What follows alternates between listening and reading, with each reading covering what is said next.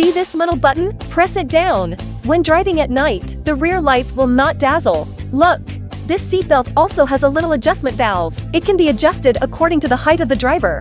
The front sun visor. It can not only block the sunlight in front, it can also block the sun from the side. Look!